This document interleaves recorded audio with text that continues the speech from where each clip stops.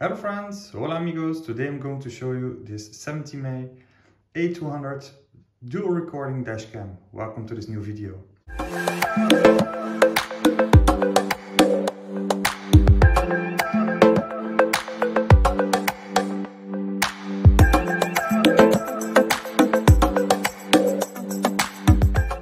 So before we start, I have to say that 70mm sent me the dashcam to show on my channel. But as always, I give you my honest opinion. So first we check the box, do the unboxing, we'll look at the product in detail, and then we'll do the installation in the car. And then I will share some live footage from daytime and nighttime and will compare it to my A500S dual recording dashcam. So first the box, as you can see, this feels like a high quality product.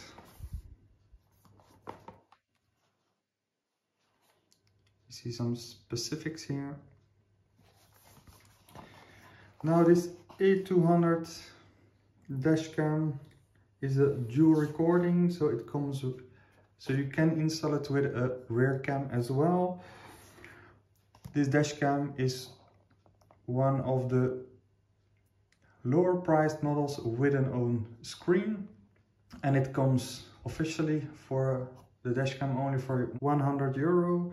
But at AliExpress you almost always have some action. The dashcam only comes from €62.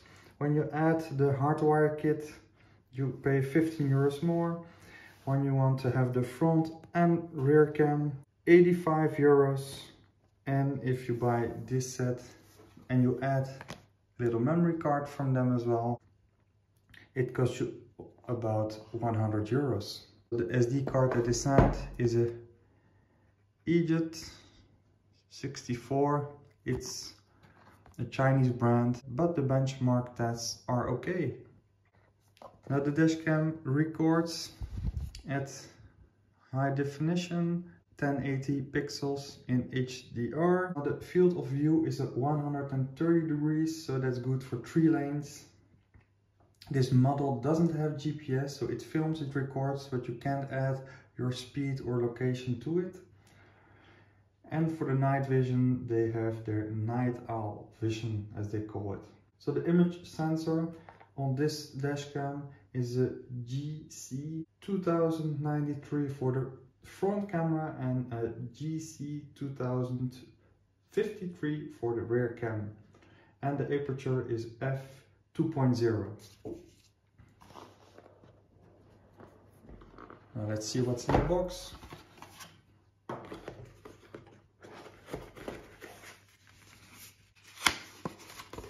In the first envelope we have the electric static stickers.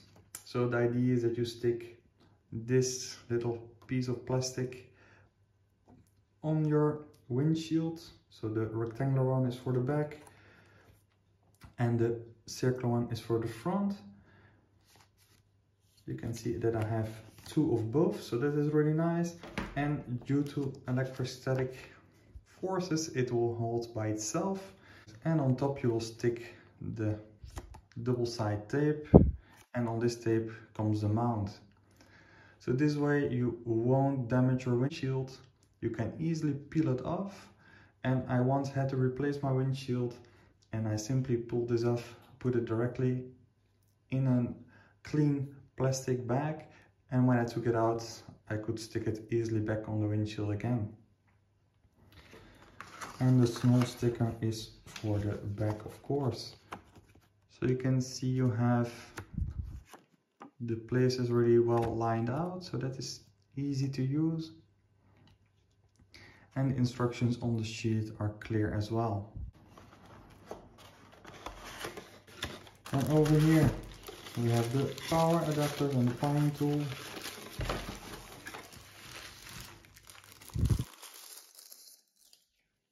It comes with a normal USB-A cigarette lighter.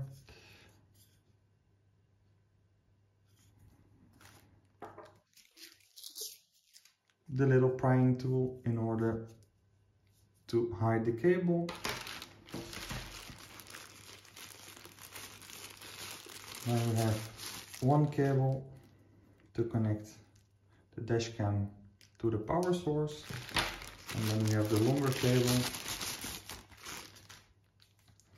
that connects the rear cam to the dash cam. Then we have the rear cam itself. You can see it will stick on the windshield like this, and then you can still turn it in order to adjust to the right angle. And then we have the dash cam itself. So it isn't really big. You can see this stick on the windshield, and here as well you can adjust the angle. There's a little status light,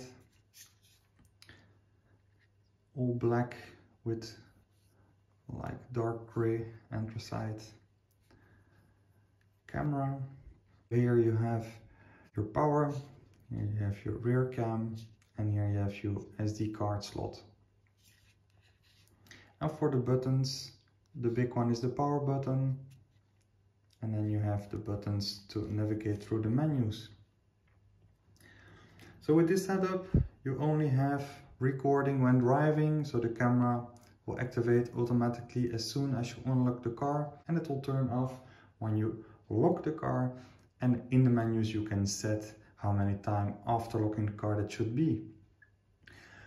You can also opt for the hardwire kit, and when you use the hardwire kit, the camera gets power to record when driving, but it also gets power to stay in a parking mode, and there's a standby mode where it records as soon as the car senses G-forces. So when somebody hit the car, you have it on film. That's the parking surveillance mode. You can also film in time lapse, and then it will film all the time, but you can see it in videos with high speed. In time lapse you only have the front camera. In parking surveillance you have front and back in the same time. And last but not least, we have this little cover.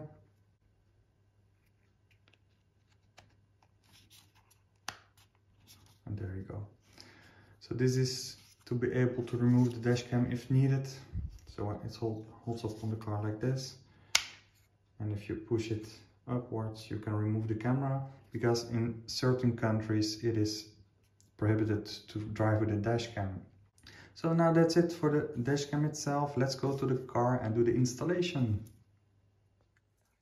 Now for the installation in the car, as you can see, I already have my A200S camera in the front and another one in the back, and the cables are all well hidden. So I will share the footage of the installation of that dashcam in this video, as it is exactly the same. So the idea is to install it in a place where it isn't too much inside, but where you still have a great view. My last dashcam was installed a little bit more downwards, and on videos you could clearly see this part. I will have to check if I will put it just on top of here. This way I can still clearly see this screen, use the buttons, and the camera should film just beside of the dots. Another option could be here, just behind the rear mirror, but there it could be a little bit more tricky to see the screen if you don't move the mirror first. Another option could be on the other side, but it won't be that easy to manipulate the dashcam when you're driving. And another option could be down here, but I think it's too prominent. But most important, connect your dashcam first, see the image on your phone. This way you can see if the dashcam viewing angle is really great or not. So let's do so. And you can see it is recording directly. So now let's search for a good place.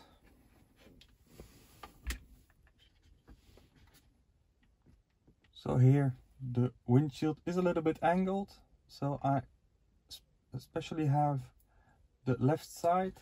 If I try it here, I will get a better angle of the whole front. But let me check if I still can place the rear mirror as it should. Maybe it will be wiser to place it a little bit lower then. So I'll place it right over here. So the nice thing about this sticker is you have this dotted area. Placing it up here, I can use the dots to align them with the sticker, so it should be perfectly straight.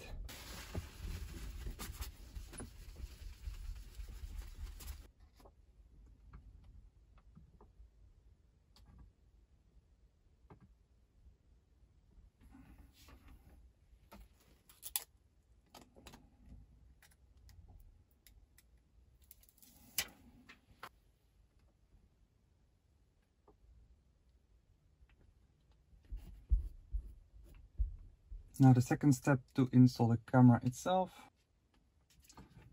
Remove the sticker folio.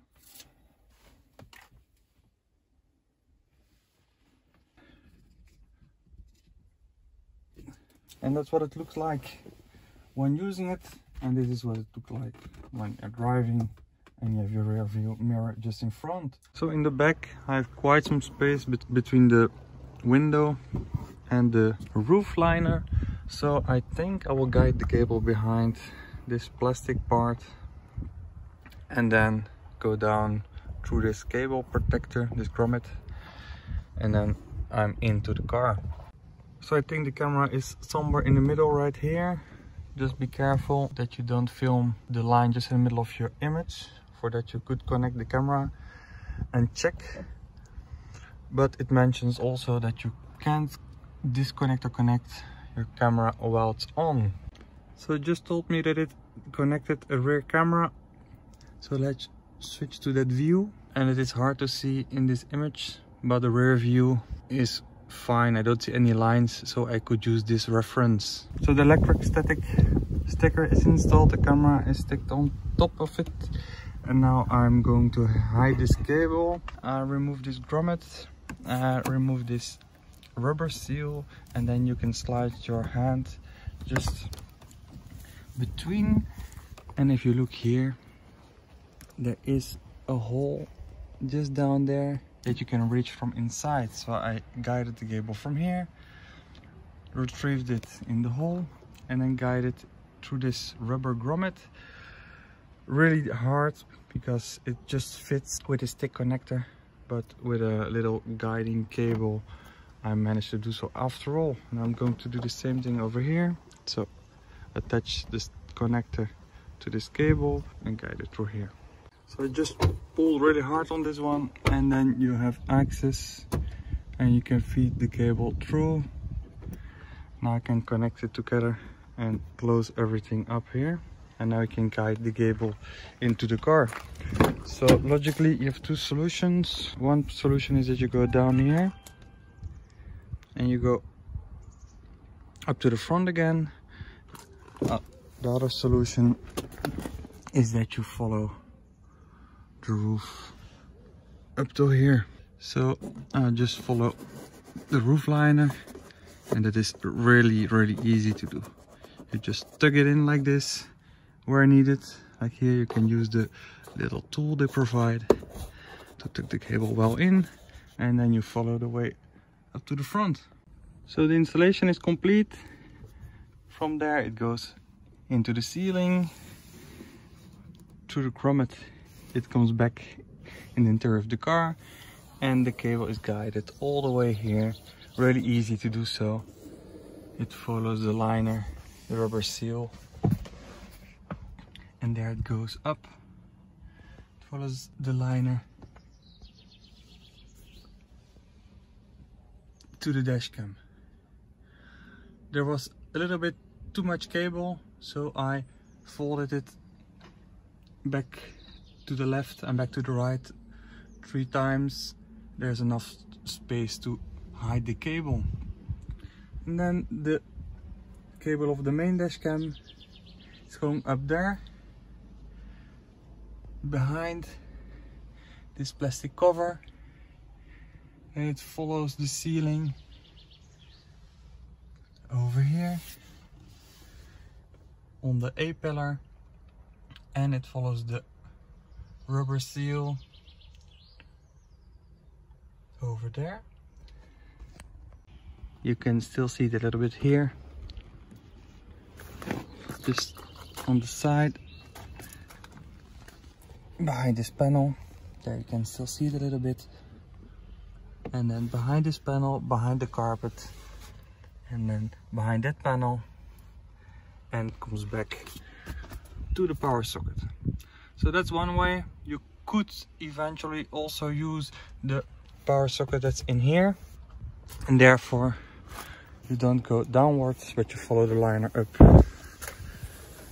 to here, then you go down, and here you guide the cable behind the seat, and then you can pass it behind this felt cover and go into the center console. That's the way if you want to use the plug and play cables. Now I will show you the hardwire solution. So now we're going to hardwire the dashcam. For this I bought this additional hardwire kit. It comes with 3 really small cables, one for the ground, one for the continuous power, and one for the accessory. So this one is switched and this one is continuous. So I attached this little ring to it to attach it to the ground, and I add these to add a circuit.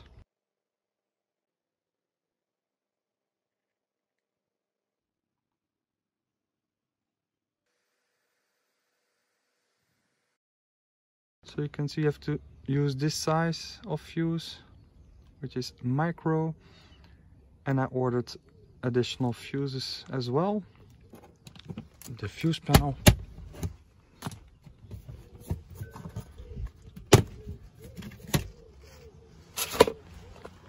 And there it is, the fuse panel. So of course, technically you could use every fuse you want, but it is wise to see into your fuse panel and make sure that you use a fuse that is safe to use.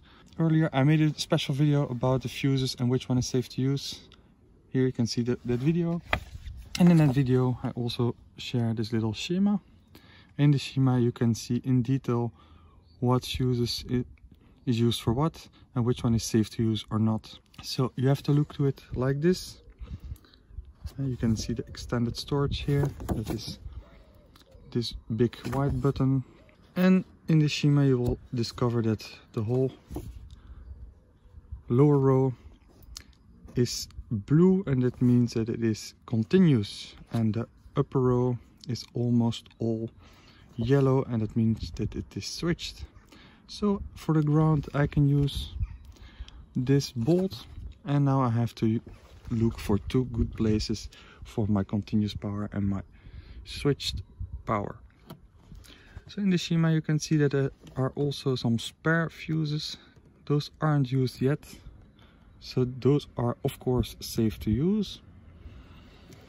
I have place here to put it on as well, so the 10 amperes could be a great one to use. And for the switched one I can use the stick lighter in the front and the power socket.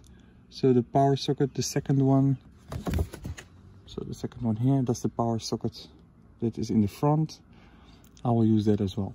You should know that there is a position in which they should be placed. So let's measure my continuous first.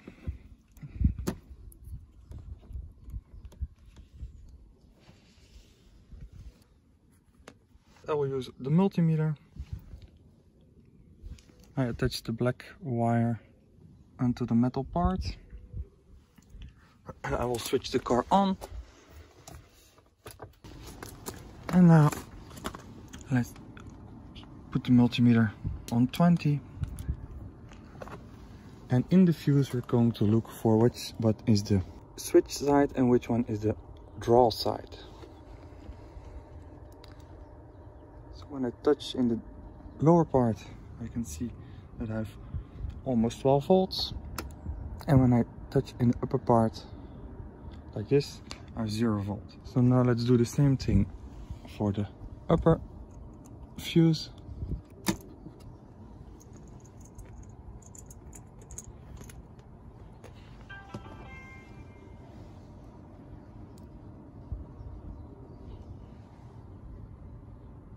There you go. So there as well, it is the lower part that gets the 12 volt. So why is the position important? So the power comes in from the lower part, goes through one fuse and back to the circuit, or it goes in and goes to the second added circuit. If you put the added circuit piggyback the wrong way in, the power will always go through both fuses, and if there's something going wrong, you will blow both fuses as well. Here's my continuous fuse, there's my accessory fuse. I hide the cables over here with a little bit protection tape so it doesn't rub onto this metal part. There's my ground, and here I hide the little hardwire box well tucked away so it doesn't rattle. And now I'm going to feed the cable behind this rubber seal up to the dashcam.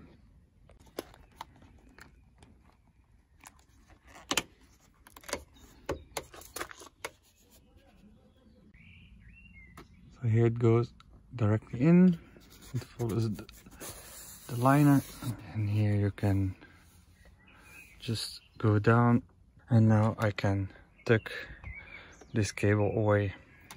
And there it is, the cable, hide it. Everything still is really good accessible, nothing dangles around.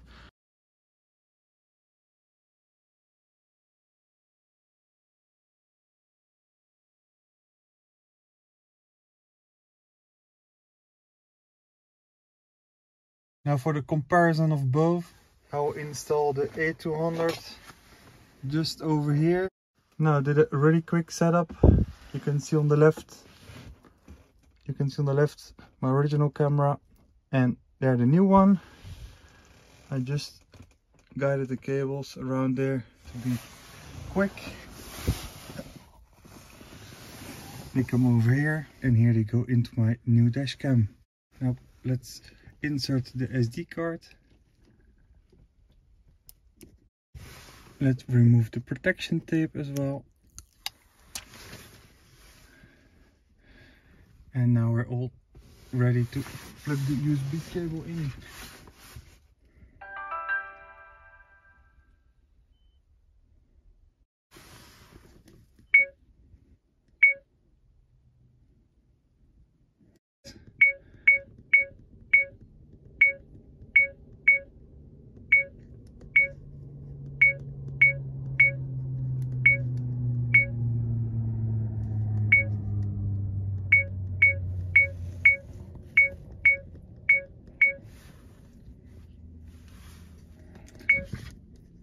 Now, this you can do manually, but you can also do it after connecting to the application.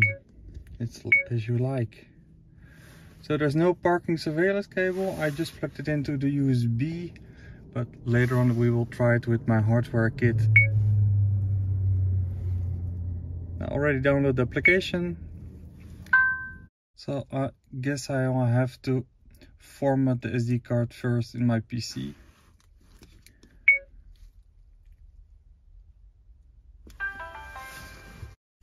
Just for now I will insert my own SD card. I always have a spare one in the car. It isn't really large, but it's better than nothing.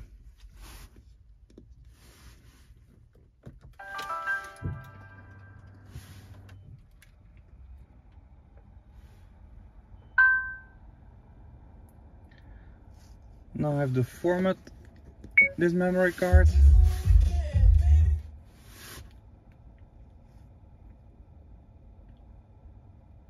There you go.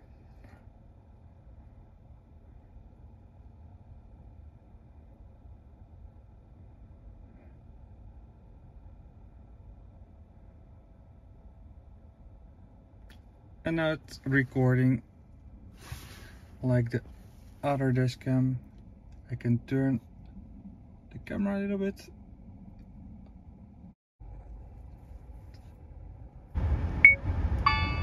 We can start recording an emergency video.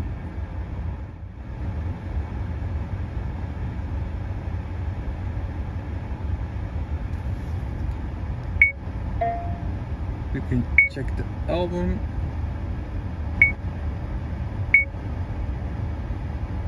You can see both front and back. Now we go back to the main screen, and the last button is for the settings.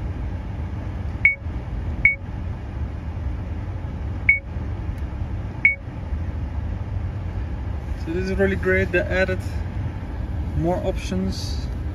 So here I can set the on or off tone.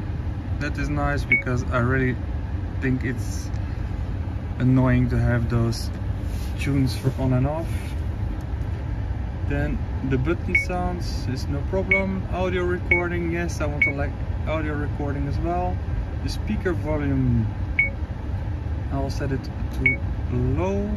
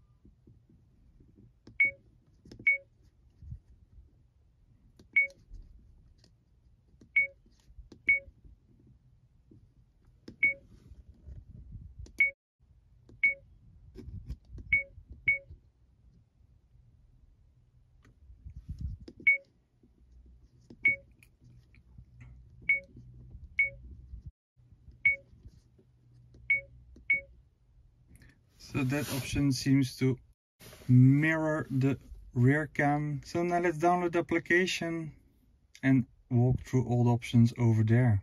Therefore we have to activate the hotspot as well. Just already do so.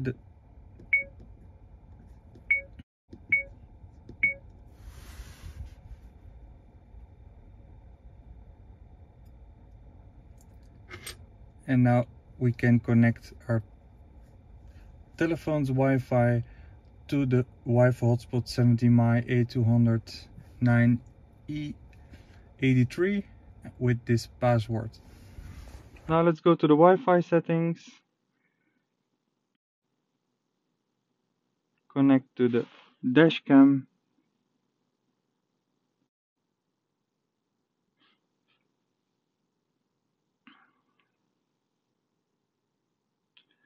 and now I'm connected to the dashcam itself. Now let's go to the 70My app that I already downloaded.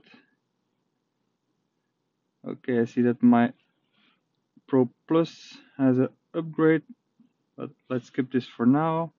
Let's add a new dashcam with screen. I connect to the hotspot.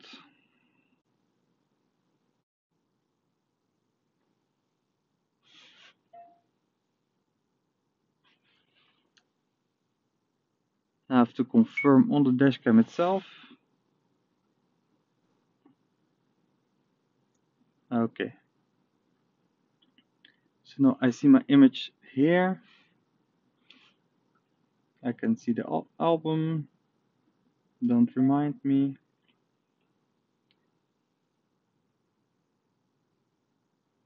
Let's see the emergency video that I just made, the extended camera.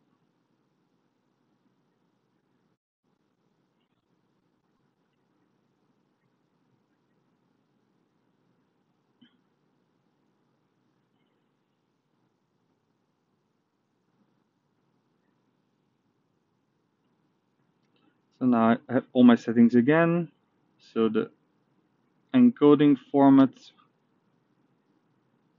high compression, the resolution,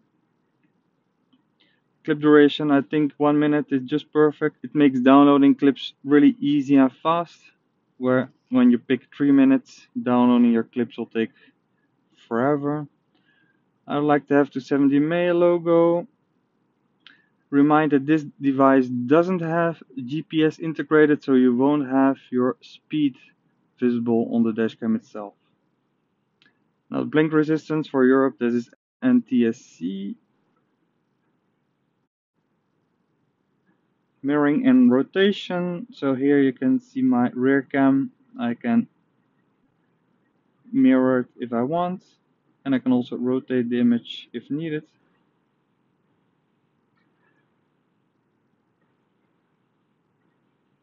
Now I have my parking security. I don't have my hardwire kit connected yet, so I can't use these options right now. We will test this later on. Smart travel. So this is where you can set if it has to record emergency videos and the sensitivity of that. The power on off prompt tones.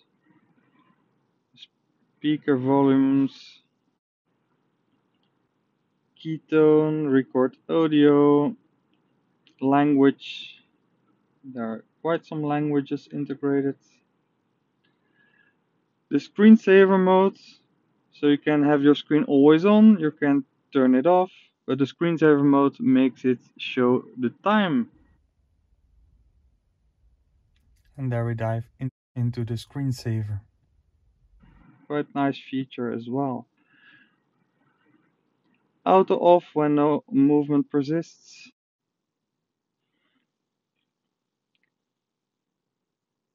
And here we can set our dashcam system time, so you can calibrate it with your telephone if you want.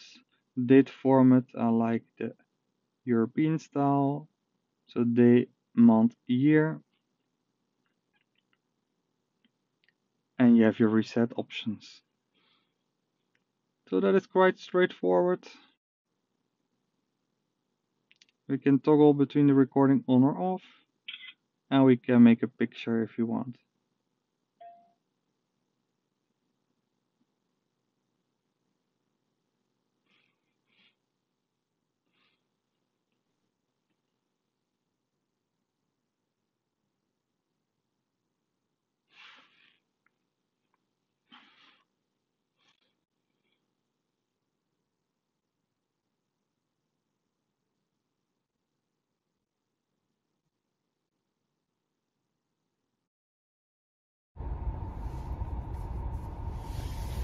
Now I'll show you some footage while driving in daytime with cloudy weather. As you can see, it snows quite heavily here in Belgium.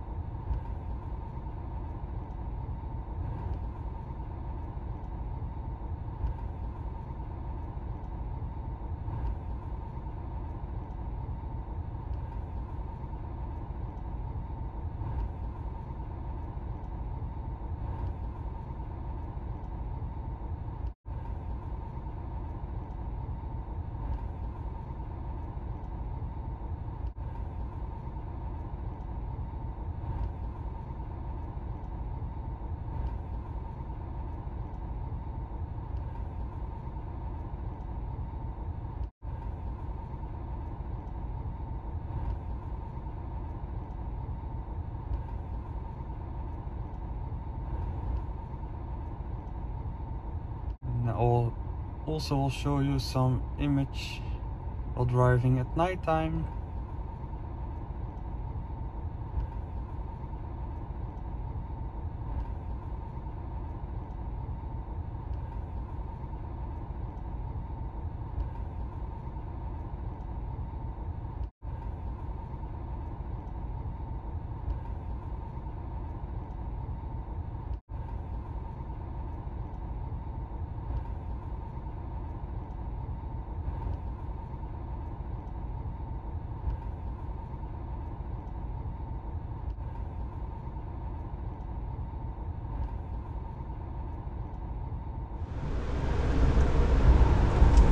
And I will show you some footage while driving on a sunny day, still with lovely views on the snowy fields. So I really love this region.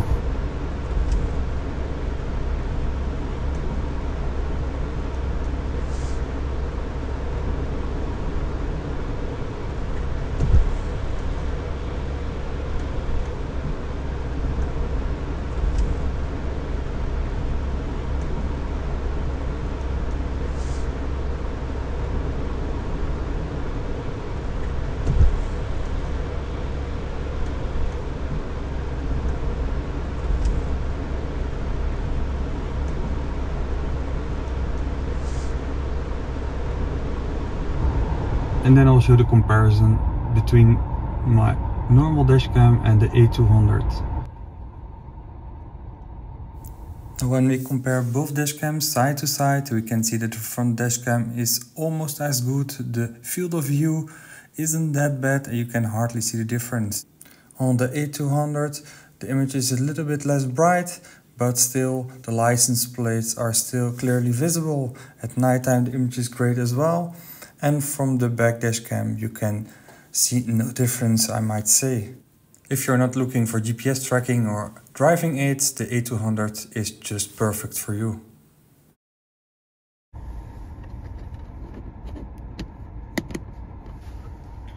Now with that done, I can go into the menu, go to the parking surveillance option, collision detection on, sensitivity, let's put it on high, response immediately, and there you go.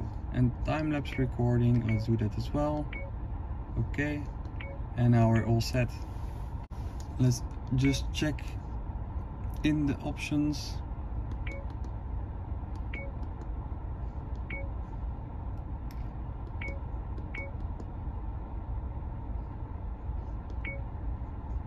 So it never stops, so that is good.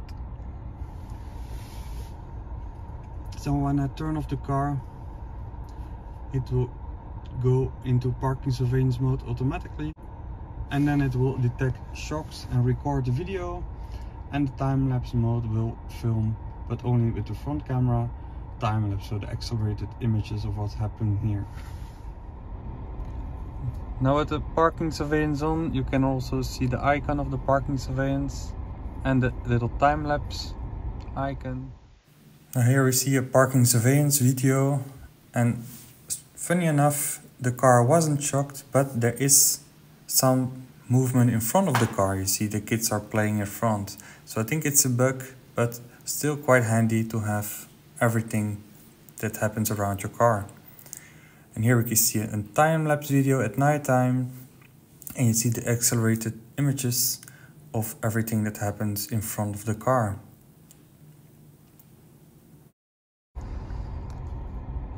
I can switch to the rear cam here. I can activate an emergency video.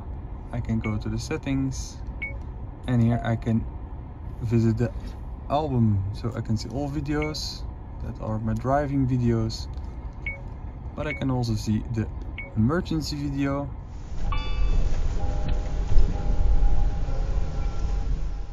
Now when we take a closer look at the SD card, you can see that every event has its dedicated folder, and every folder has its dedicated space, so the parking surveillance won't take any more space of your normal recordings. And with my 64 GB SD card, I could record with dual recording for 5.5 hours. And when we look at the recordings themselves, you can see that they are clearly arranged with timestamps, and they end with a B for the rear cam and with a F for the front cam. So overall, this A200 dashcam is a really nice dashcam for those who want a simple setup, plug and play. The screen is big enough to see the images directly in the car, and still the dashcam itself is small enough to be discreetly mounted in the car itself. The SD card that came with it did work well after all, but you have to format it first yourself, so that's a little bit strange. But this said, this combination is really a nice dash cam if you don't want to break the bank and you still want to have a good quality dash cam. So let me know in the comments what you think about this dash cam. Don't forget to share, like and subscribe, and I'll see you in the very next video. Bye bye.